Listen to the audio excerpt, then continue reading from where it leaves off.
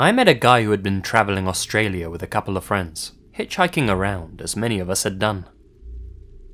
One of his friends told him they were near his distant uncle's house, whom he had never actually met before. He got a phone number from a family member, and as they had hoped, the uncle offered them a place to stay. He picked them up in a town and drove them out to his rural property way out in the bush. They said he seemed like a pretty normal guy, friendly and cheery.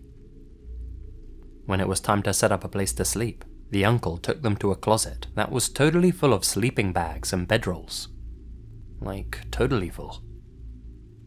They didn't think much of it at the time, and all grabbed a kit and set up on the living room floor. They stayed there a couple of days, and nothing out of the ordinary happened. Afterwards, the uncle drove them to a bus station and they were on their way. About a year later, that man, the uncle, was arrested and charged with several counts of murder. He was the man who was picking up young hitchhiking backpackers and slaughtering them. The guy who told me this story was 100% certain he had slept in the sleeping bag of one of the victims.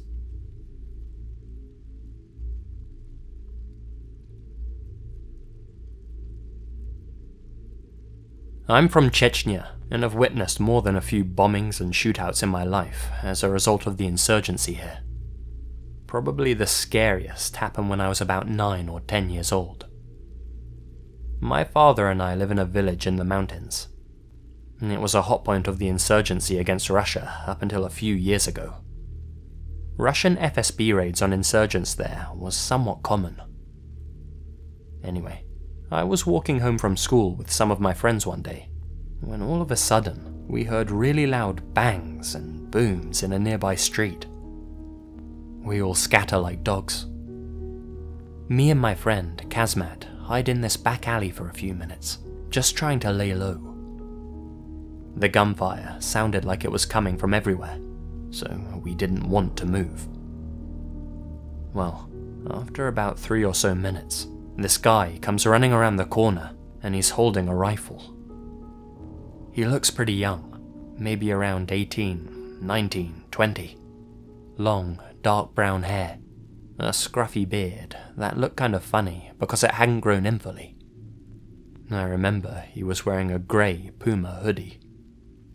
He was limping pretty bad as he'd been shot in the leg or been hit by shrapnel or something, and a lot of blood was coming out. We were behind a concrete wall, and he fired off a couple of rounds at whoever was behind the wall before running out of ammo. While trying to reload, he saw us and yelled at us something along the lines of, "God damn you kids, why are you here? Run!" Well, of course, being like 10, we were scared shitless and couldn't move. In the meantime, his gun jammed or something, because he was getting really angry and started crying and hitting his gun out of frustration. Right after that, on the other end of the wall, a guy with a ski mask and a bunch of armor pokes his head around the wall. He's a Russian FSB.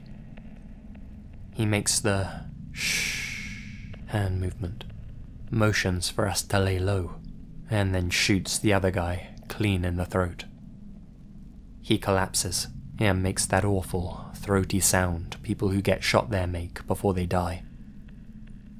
Me and Kazmat are hysterical at this point, because we're both kids and the gunshots are ridiculously loud. We're scared we're going to die. A few more FSB troops come from behind the other side, shoot the guy's body a few more times for good measure, and then start stripping him, all the while making jokes about him and talking about how they're going to take souvenirs from his corpse, and how much they love killing Chernozofi, a slur used by Russians for Chechens. They completely ignored us, until one, who I think was the one that shot him first, walks over to us and tells us to stop crying and to go home.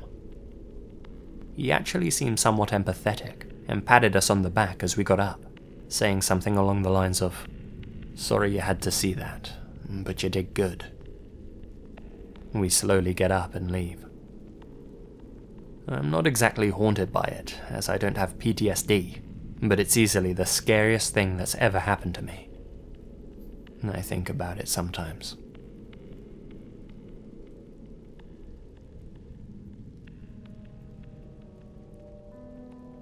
My father used to have 2 Cambodian employees that were cousins.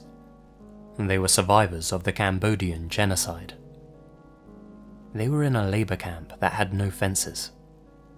If you ran, you would likely die in the harsh conditions.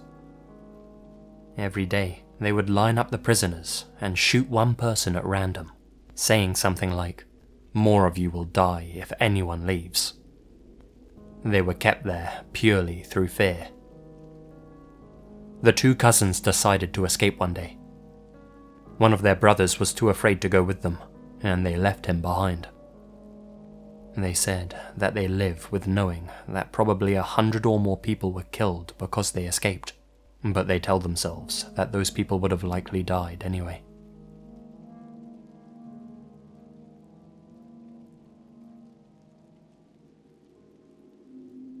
I was hitchhiking through South Australia heading west. I was about 14 years old at the time, and I got picked up by a carload of 20-something-year-old blokes in an old HQ. They were super drunk. At one point, one of these guys tells me that we're going to a party and asks if I want to come. Well, I was on a walkabout, and that's all about finding yourself and new experiences and all that. So I was like, hell yeah. But then, the driver got all upset. "No," he says. In a loud voice, he shouts, "Fuck you guys, not again." And he screeched the car to a stop in the middle of fucking nowhere. "Get out," he says to me. I'm like, what? And all these other guys are protesting.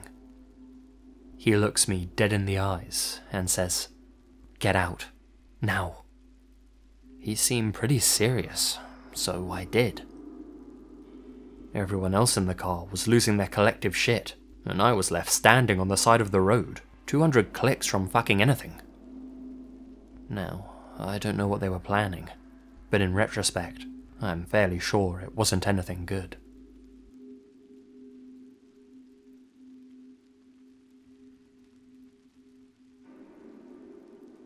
I was at a bonfire where people were telling ghost stories, and a friend told us this story about his aunt in Mexico. Back when she was a little kid, 6 or 7, she lived on a ranch near some mountains, and one day she was playing outside and ended up going missing. A lot of people from the area came to help look for her, call for her, but nothing. Like a week went by, and the family had begun to give up hope.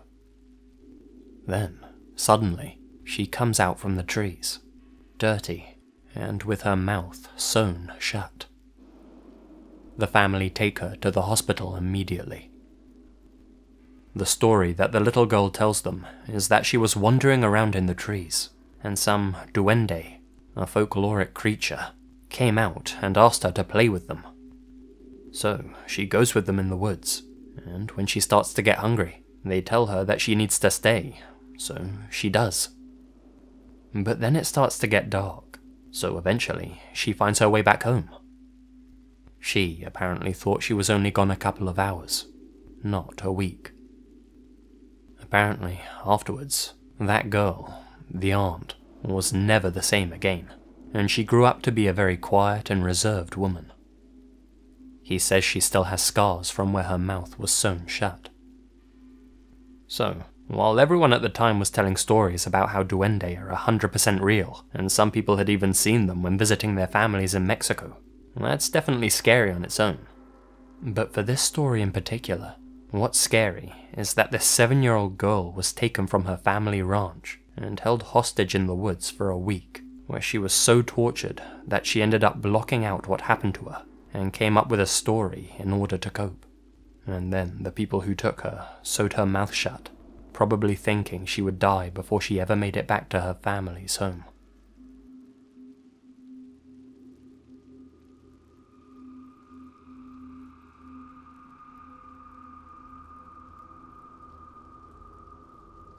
There's a freak story that never leaves me.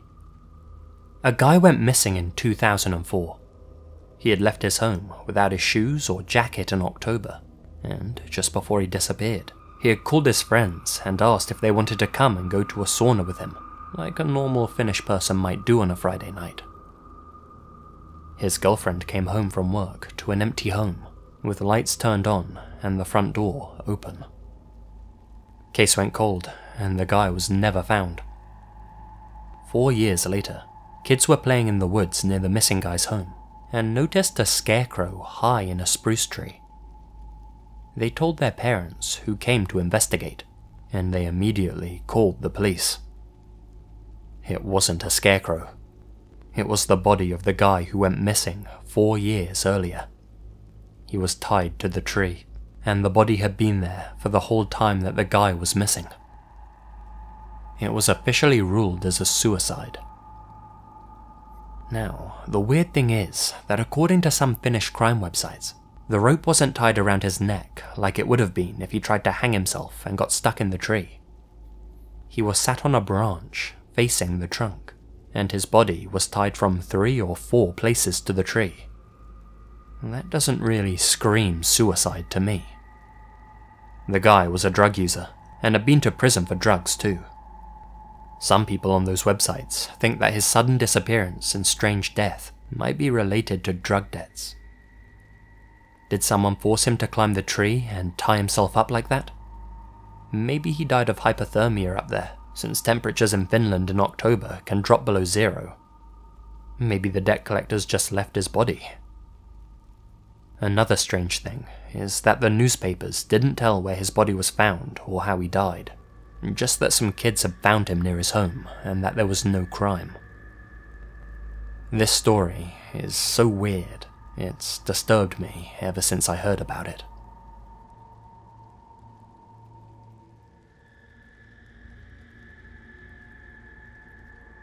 My mum was an ER nurse. A guy comes in who had flown off his motorcycle face first and slid down the road on his face.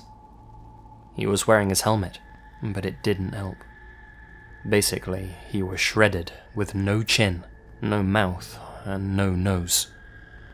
All that was left were his eyes looking around in shock.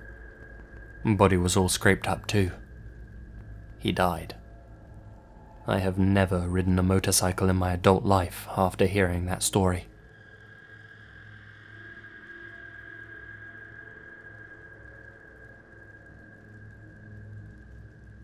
A bit over a decade ago, I helped carry a few dead guys out of an armoured car and into an ambulance. Like a testament to its maker, the armoured car was relatively intact, and the hull and cabin weren't punctured. The vehicle had been thrown so far and so fast that the occupants were almost liquefied in their own skin. I remember my buddy saying, "It doesn't matter how strong a hull is if you throw it far enough." The occupants were much harder to carry than normal dead weight, as they were floppy and contorted. They bent like Gumby moved. Thinking about it sucks, and I occasionally have nightmares. I'll definitely never forget it.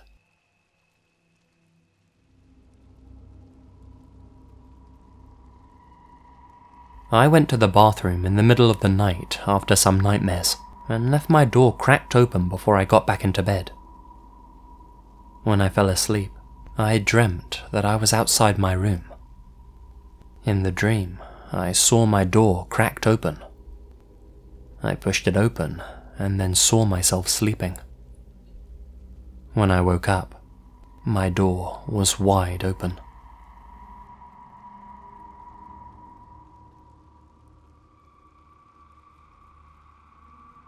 So, years and years back, on an autumn night, I experienced my first and only bad trip from magic mushrooms. I ended up locking myself in my bedroom in my flat, and at one point heard the most horrible noises. Scratching, and a kind of eerily wet choke over and over. It just never seemed to end. I was curled up in a ball, scared out of my mind at whatever this thing was trying to break through my wall. Well, it eventually stopped, but the night wasn't over for me, and stayed bad until I eventually drifted back to reality and passed out from the stress of what I had heard. Now, here's where the real horror comes in. Those noises weren't a part of my trip. My upstairs neighbour, whose staircase went along my bedroom wall, had died that night from an overdose. He had vomited into his lungs bad enough to be lethal, but not bad enough to be fast, and he had been crawling up my wall, presumably to get my attention. I found out over the next few days that he wasn't alone. His best friend had KO'd on the couch, and the dead guy had gone into the bathroom to be sick. It went wrong, and when staggering out, he had fallen down the stairs, leaving him badly injured and stuck at the bottom, next to my wall. I don't see it as a case I could have helped in. Had I been sober enough to do anything, I wouldn't have been home at all. But as terrifying as what I felt was, I feel what he went through was a terror most couldn't imagine. I know I can't. Trapped, dying, and with people around, but you can't get their attention. That's nightmare fuel at its worst.